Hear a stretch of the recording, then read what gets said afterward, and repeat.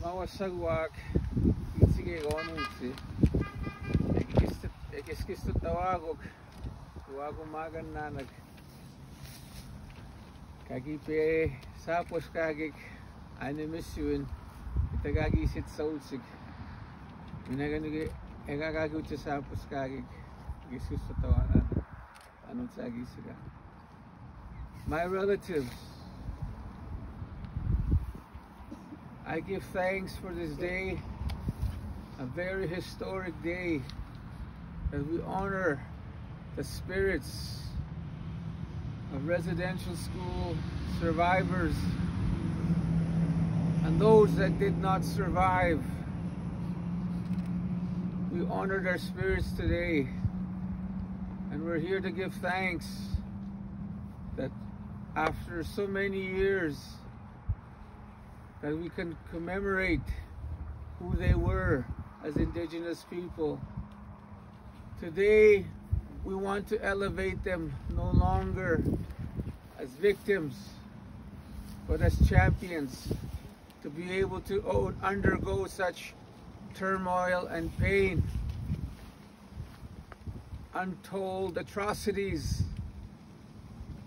as little children, helpless, and able to defend themselves from the harm that was brought to them.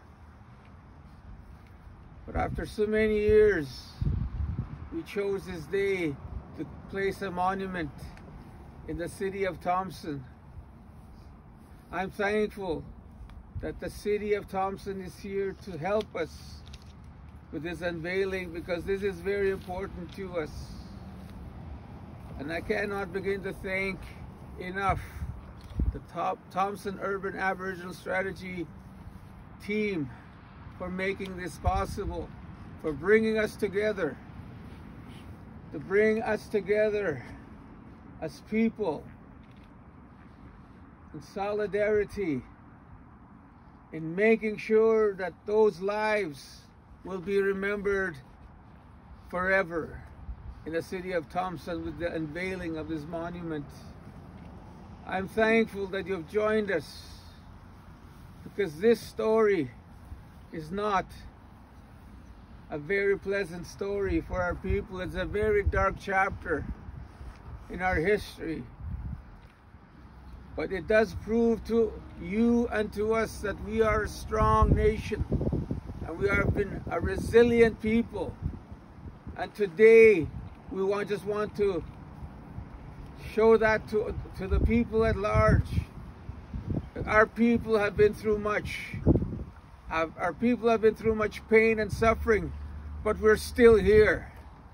But today we honor the survivors of the residential school system, and those that did not survive, that died in the residential school system. Some are buried in the back of the churches, in the back of the residential schools, in unmarked graves. We will remember them today.